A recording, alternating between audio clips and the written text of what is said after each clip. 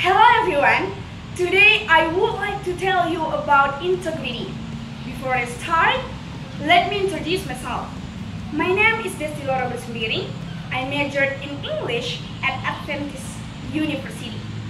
I don't forget thank God because He still blesses me until now.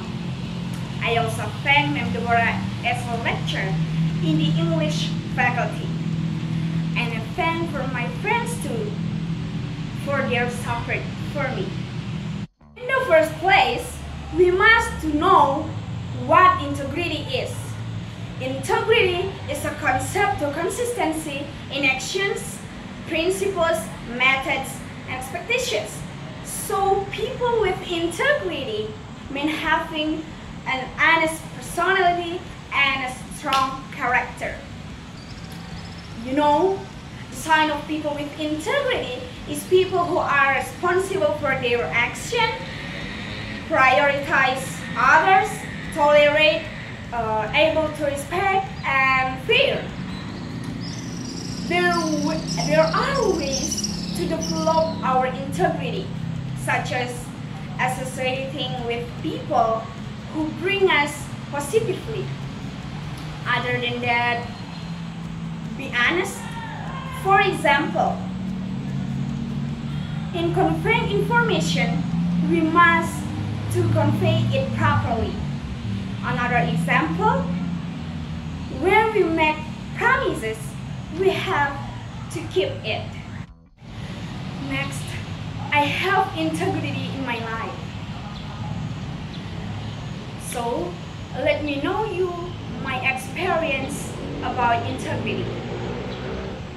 My friends and I decided to go dairy factory. We went there to buy milk for biological practice. And we promised one time, and I did. Okay. When we talk about keeping promise, according to some people, this is a small thing, but children will learn from small things, right? Okay. We only answer it with our hearts. On the other hand, there are persons who lack integrity. For example, in this world of work, if someone manage money, they will be tempted to corrupt. If this happens, it causes problem, right?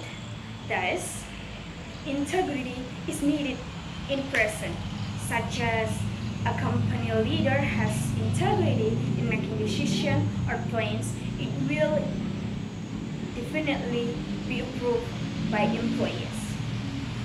Why? Because the integrity can reassure the employees. As the conclusion, integrity is important for us. Integrity is a quality must to do in our life, especially in the world of work. Okay, guys, it's all about integrity. Thanks for your attention and God bless you.